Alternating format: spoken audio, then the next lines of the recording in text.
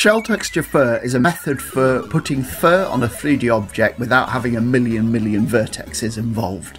So what you have instead is you basically have a series of shells surrounding the object, each of which has a version of the fur that is slightly more transparent than the one inside it. If you have already set up a Blender library, then you can just drag Shell texture fur v7 into it and jump to this timecode in the video. Otherwise, in the labyrinthine tangle you call a file system, create a folder called library, or lib if you can't spell that. Assets will do and all.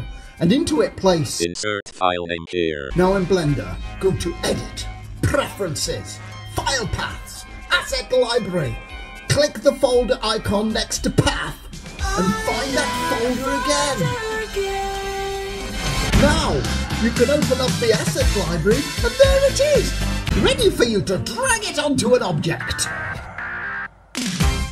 And now if we open up the Asset Browser, amidst all the other things, we can find Shell texture fur that we can just drag onto an object. And it doesn't show up now. Let's go to that. Suddenly the cube is covered in hair.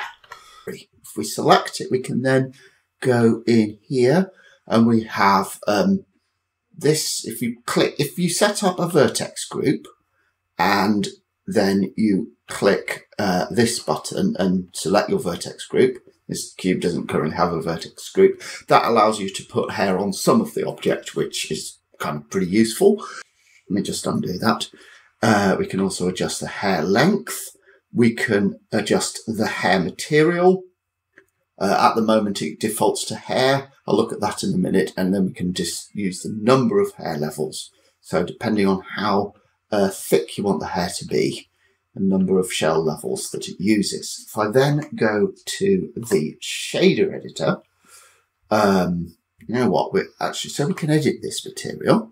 Let's just add it here and select hair.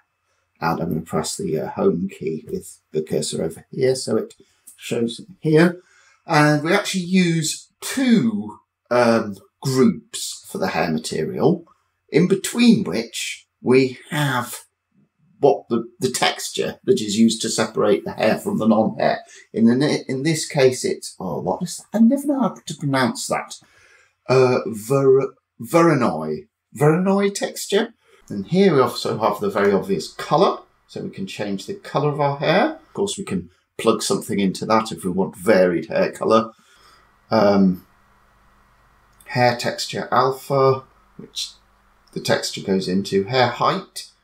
The height of the hair, this is an output of this, and hair vertex, which I will get into a moment once we actually start covering vertex groups in this.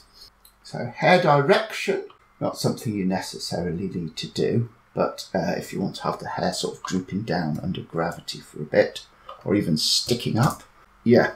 And if I go back to here, we'll see that so what I was also going to talk about is vertex groups. So I'm just going to mute this, turn this off for a moment. And we're going to go there, yep. Vertex groups. So what I'm going to do now, so I'm just going to create two loops here. And I'm going to select that. Gym plus vertex groups. We'll have another vertex groups called hair. And I'm going to assign it to those. So now if we go into weight paint, we can see that some of this is red, some of this is blue, some of this has this vertex group hair on it. So I'm now going to go back, let's go back to object mode, so it's back to normal colours, and we'll turn this on.